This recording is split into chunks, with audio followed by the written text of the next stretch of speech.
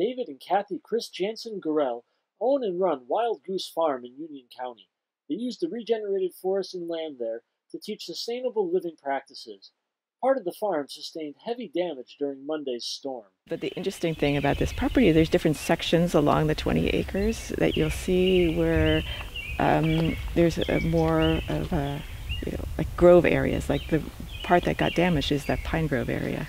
They planted a lot of Scotch pine, and that's what got damaged. She said 40 plus trees. And we thought, that's a lot of trees. And then Dave came out by himself because I couldn't come out. And then I came out later by myself, and we both had the same reaction.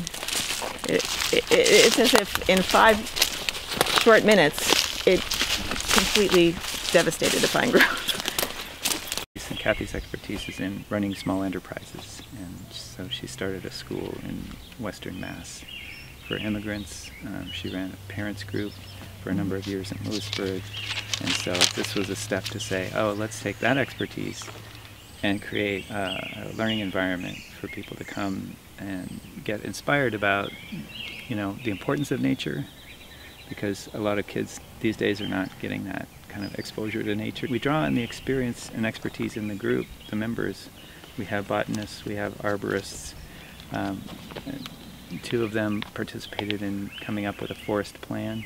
This is like, okay, this is our next lesson, our next project.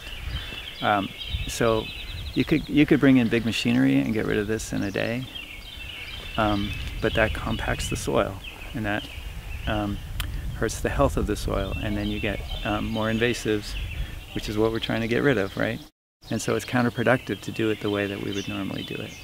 And so our task right now is to figure out, okay, well, how can we use this as a demonstration to help people figure out how do we interact with the woods in a way that's more sustainable.